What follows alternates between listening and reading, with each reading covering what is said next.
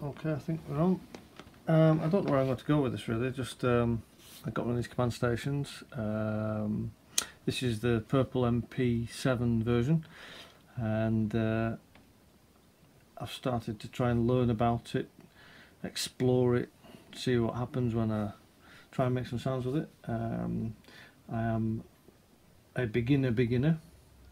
Not here to teach you anything, just to share some of the experiences I have with playing about with the sounds, what I can get out of it, how to use it, but I really don't know, so this is all very raw, and I don't have much experience at all of doing any music on this machine. I've had it perhaps played about with it about 10 times, had it about 3 months, and I think made lots of weird noises and don't know what I'm doing. So here we go, let's get into this.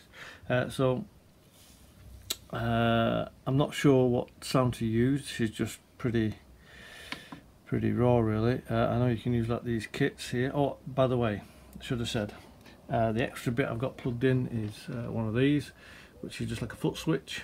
You can use any foot switch, plugs into the back of the command station.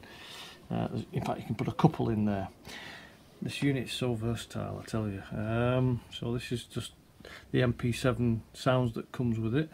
I'm recording into a Zoom. There you go. If I can get it right in front of the camera. It's a Zoom H4n second hand. I've got the from here straight into the Zoom, and I'm recording on the Zoom's microphones at the same time, and I've got my headphones so I can hear what I'm playing. Messed about with. So there's no other things involved other than the Emu MP7 and the Zoom's recording it, and I'm recording this on an old iPad I've got. Hopefully I won't run out of time. I've got like 40 minutes maximum. I really don't want to be that long, but I might take forever because I'm going to ramble on quite a lot. So if this is not your style, go search YouTube for someone who does it in your style, or put it in the comments if you'd like me to change styles or something. Anyway, let's have a listen. So this is just the standard kit. Yeah. Transpose buttons here, so that was on an octave lower. Let's try this next octave up, which is like your middle C, I think C3. That's an interesting one. Well, that's an interesting noise. That's like probably a bass guitar type thing. Up to the next octave.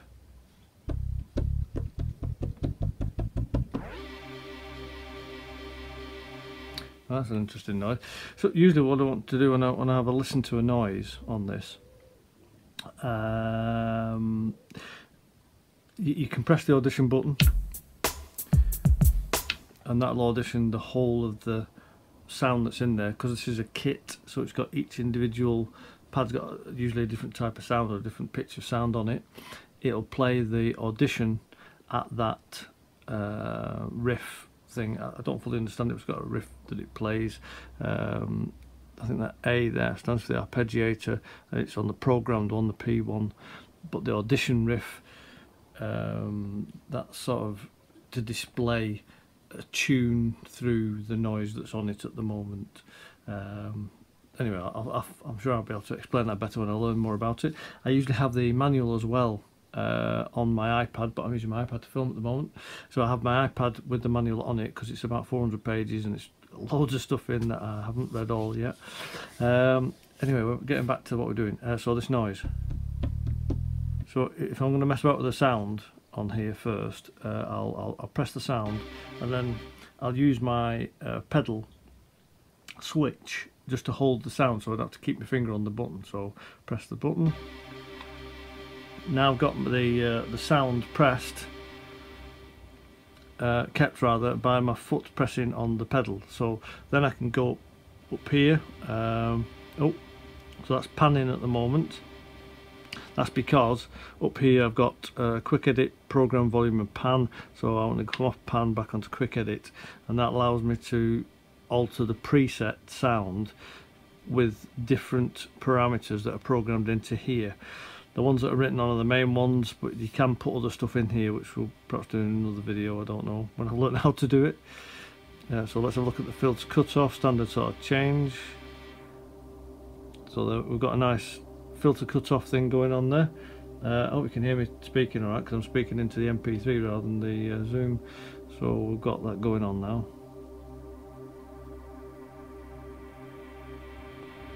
So let's see what else we can do with this sound. Pop in a bit of the Q filter, see if that changes anything. Doesn't seem to there.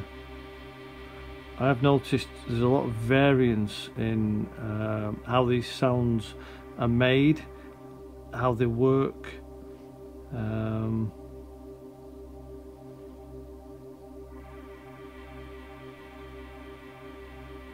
Dependent upon how the sound's been programmed in, so maybe this isn't a good one to modulation.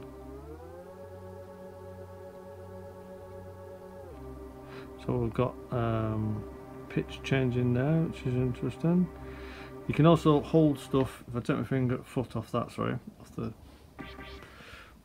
pressing on. That's something else I've noticed, which I forgot to do.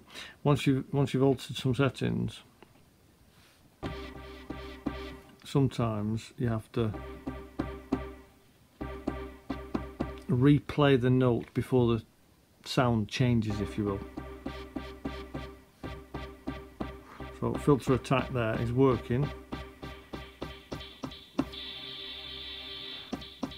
So that changes in Q did work, it's just that not with holding the noise down. So I've got that new noise now that I can mess about with the filter cutoff.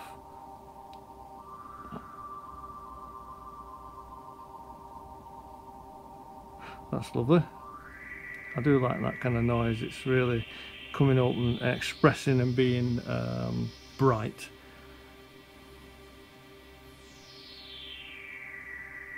So filter decay.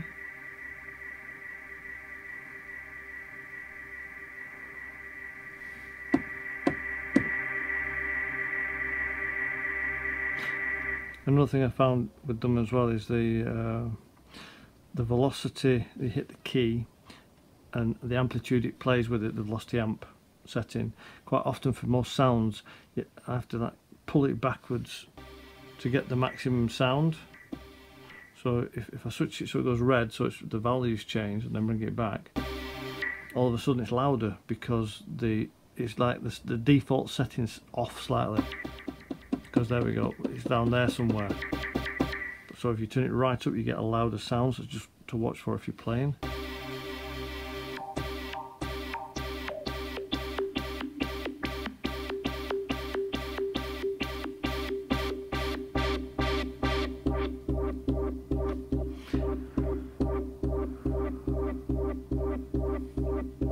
So there's a bit of a mess about with the sound.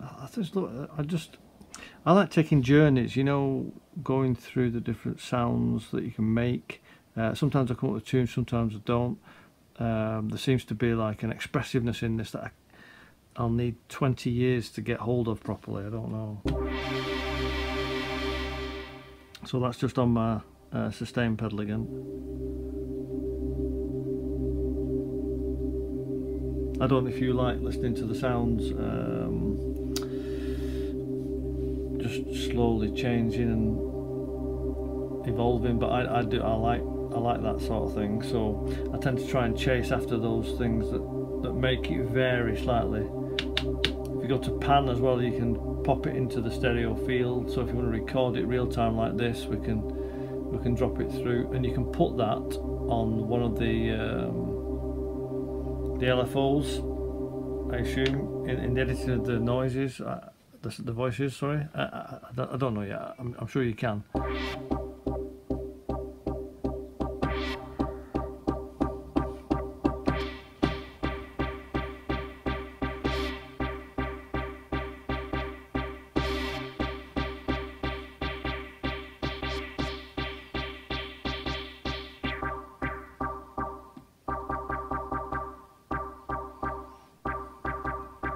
So I suppose we could record all that stuff, but I'm not going into that yet because my head can't get hold of it all at once. I've got to just be careful about what I'm doing because I'll lose myself. I'm already starting to lose myself because I like that sound.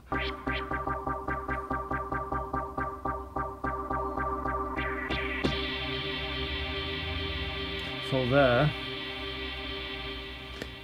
we've got amp release. Beautiful, isn't it? Because you can just like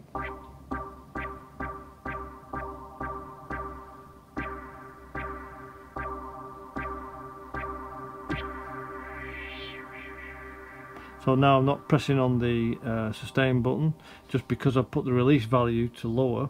You know, you've got your attack, decay, sustain, release envelope where the sound rises up. I don't know what you know, but anyway, the sound rising up quick or slow, the filter rising up quick or slow, how fast it decays, and the same for the amp, and all those settings as well. This is what I'm excited about getting into. Is all those settings, they can be looked at being varied with various different generators, with the LFO.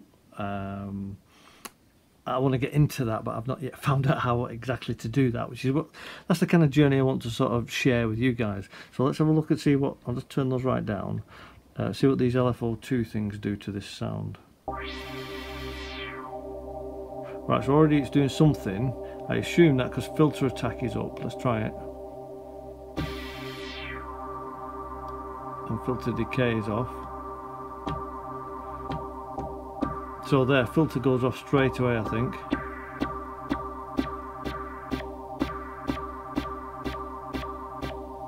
Yeah, so then we've got, that's it, filters, immediate decay.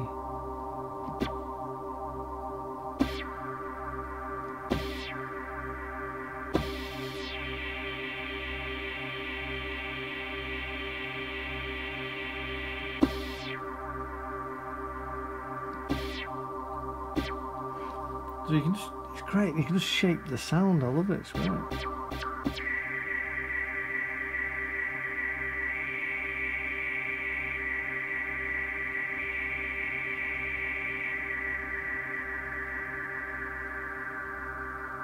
I love that.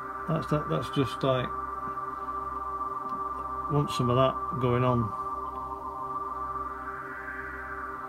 So now put this LFO2 amount on this particular sound, does something there. That's the amount of it, the rate, the depth of it, sorry. And then let's see what happens when we go for the rate.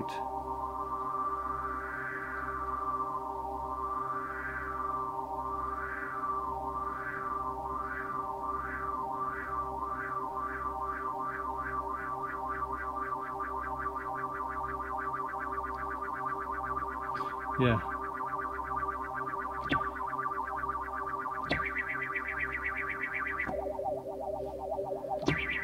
So already that's like a weird, I like it.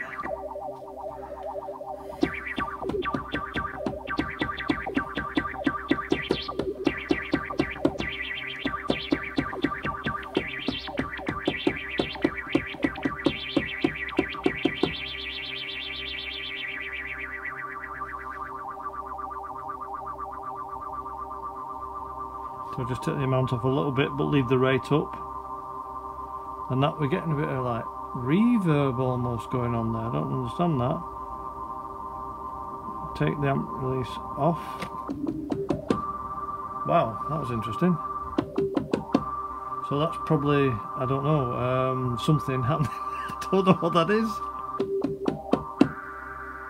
Yeah, so again, all I've got at the moment is I've got my foot pressed on the sustain pedal, keeping it going, and we're getting some sort of a weird.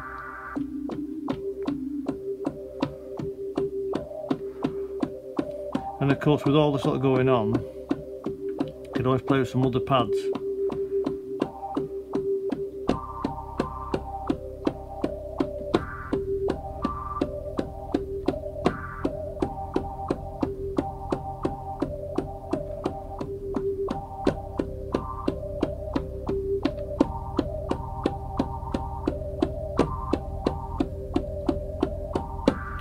Now what's going on now is we've got all those notes playing in the background.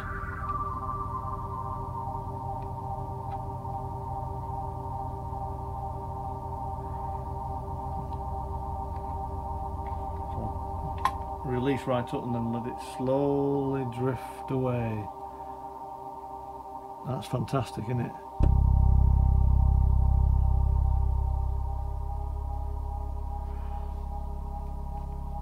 Just, I love it, I love it, I love it, I love it.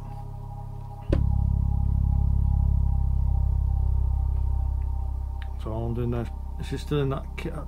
I mean, this thing has got like hundreds and hundreds of voices, and within each of the voices there's different layers.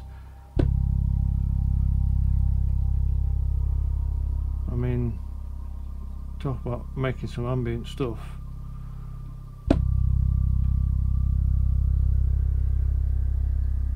I just think that's amazing.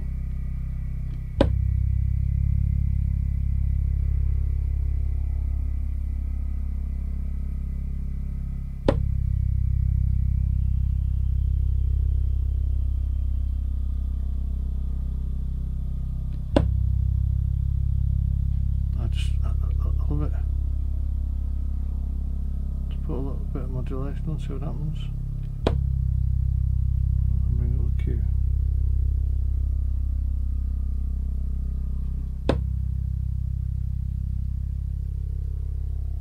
There we go. Starting, something's starting.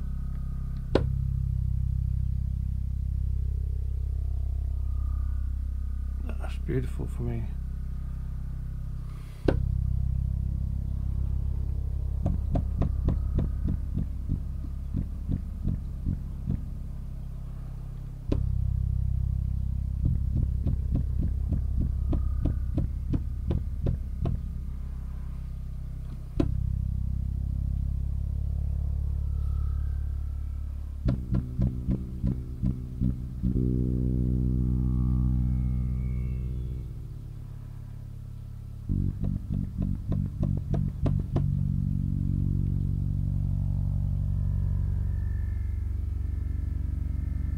You've got to listen to this with headphones on. You really got to listen to this with headphones on. This is bonkers for me, anyway.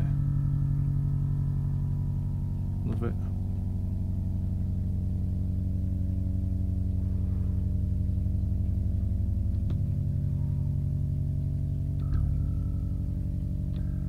What was that then?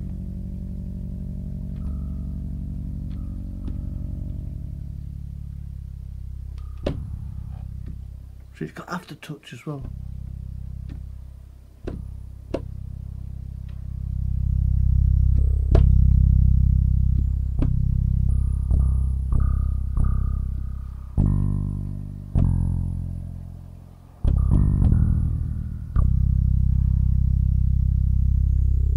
Oh yeah, that's what I'm talking about.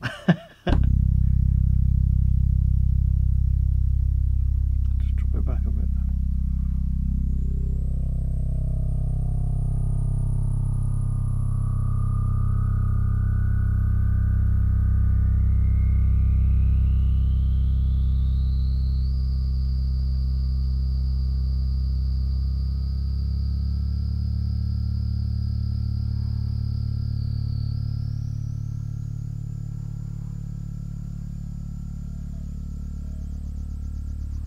So that's taking back in the background now.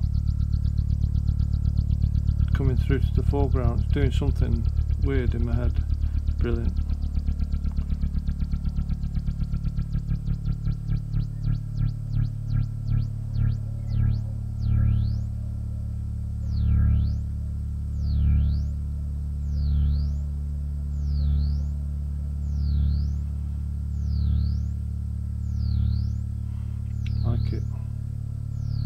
Like it a lot. I've actually lost the filter. What happens if I do that?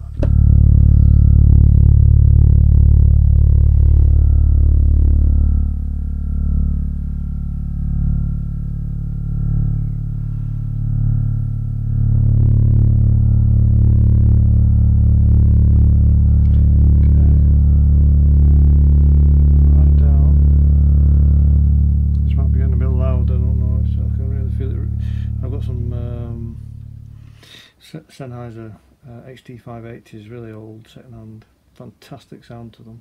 Either that or some monitors or something to listen to, because the range of different frequencies you can get out of this is absolutely loony. Just keeping on the same kit, let's just go 1 octave up and see what other noises we've got here. Oh dear, that's a bit loud.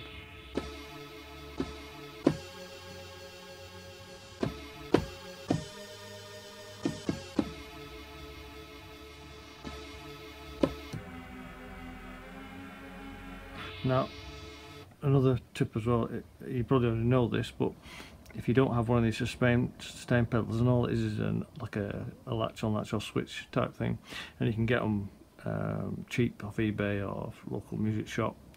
You can also use your touch strip hold to do the same sort of thing. So if I put touch strip hold on, so I'll hold it,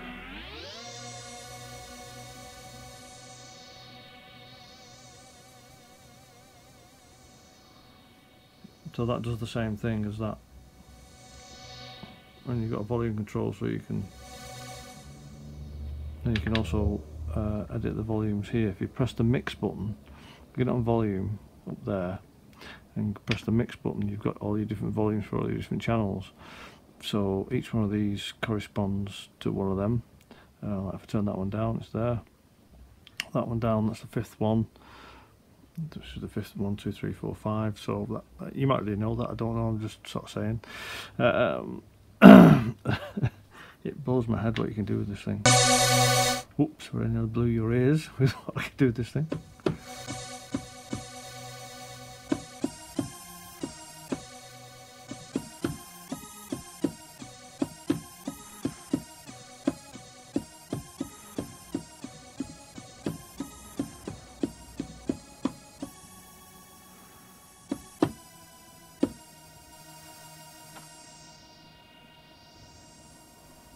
So there we've got now pan, left and right, so you can do some weird stuff with this thing. Yeah, what I'm doing, back off that. Right, okay, sorry. Yes, so we're at, gosh, we're already at 10 minutes over, aren't we? Well, so we're finishing shortly on this little amazing sort of jump through preset. We're back on the Becky Boys key. We were just, I was just looking through here, wasn't I?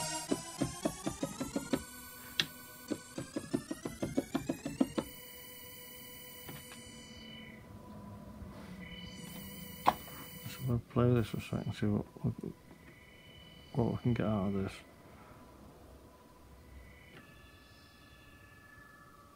Right, so just touch strip off there.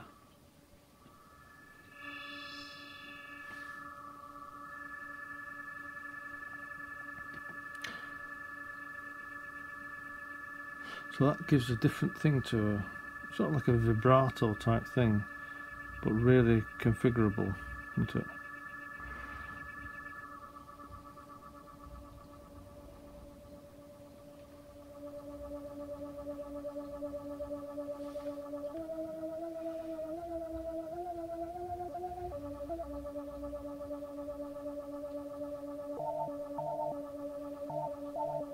I love it. It's just, I mean, you can do so much with this.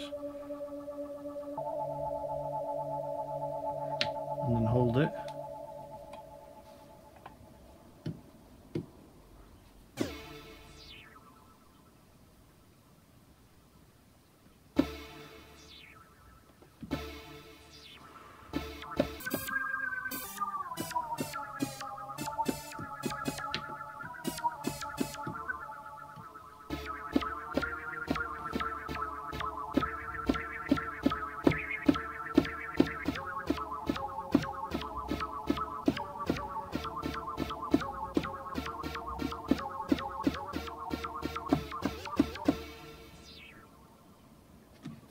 Love it. We haven't gone down yet, have we?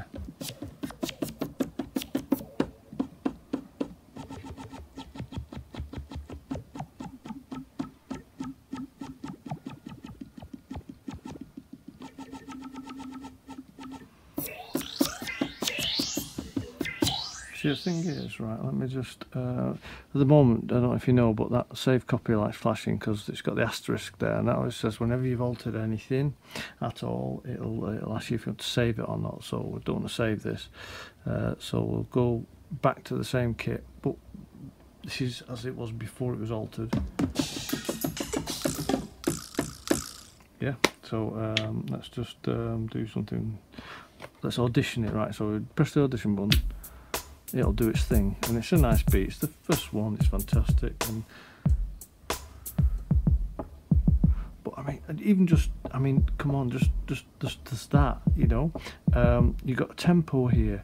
I mean, look, tempo there. If I press edit, change this thing.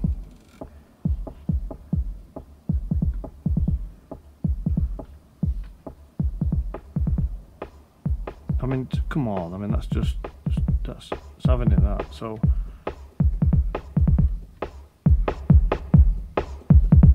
Doing nothing, I'm not creating anything really, I'm just messing about with the settings, like, you know, it's just like, so you can tune it and that, you know, you just, they don't do anything on this because it's not on, but we can do this, we can go to,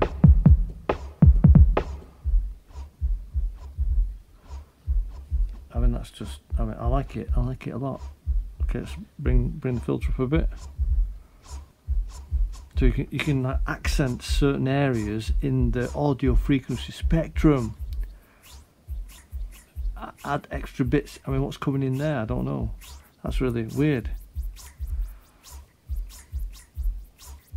Yeah, I just think that's brilliant. Because you can play on top of that as well. So you go.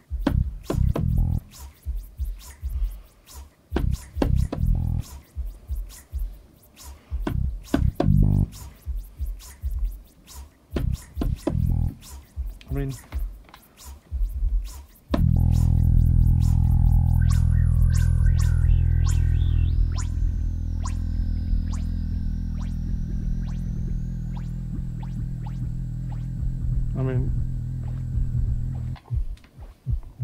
just a bit. I just think it's bonkers.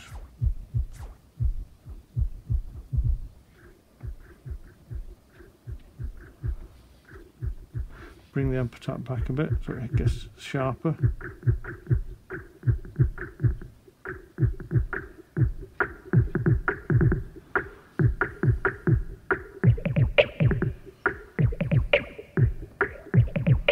Let's just tell a full rate because of how it affects it. I just think that's brilliant, that. And there's loads of effects, and I'm not even starting to go through the effects. You can just put effects on the thing. I mean, it's just bonkers.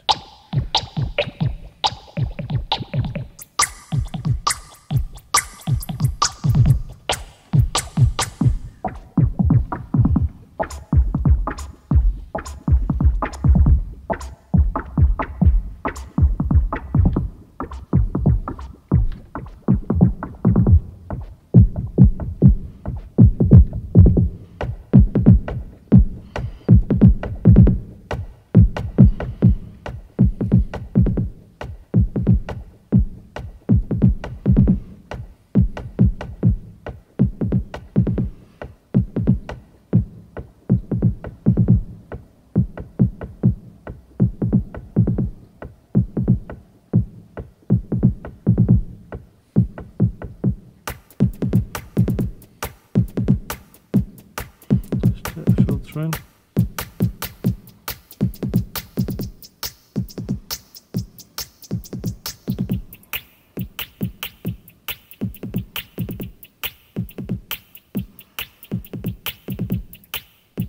Don't think those two do anything in this voice, that's all.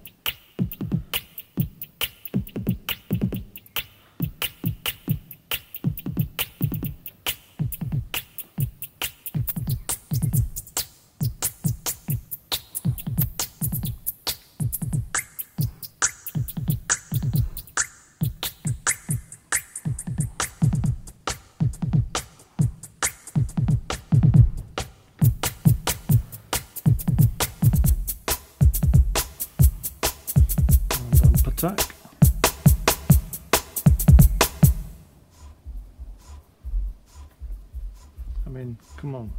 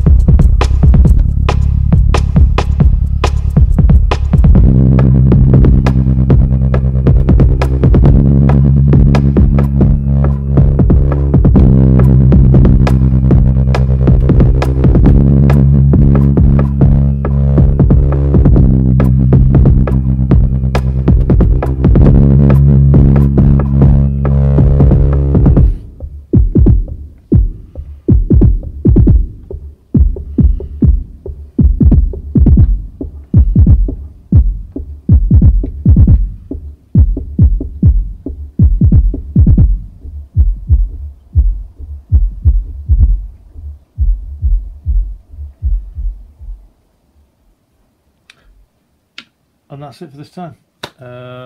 Maybe make some more stuff soon. Whoa, too long. See you later.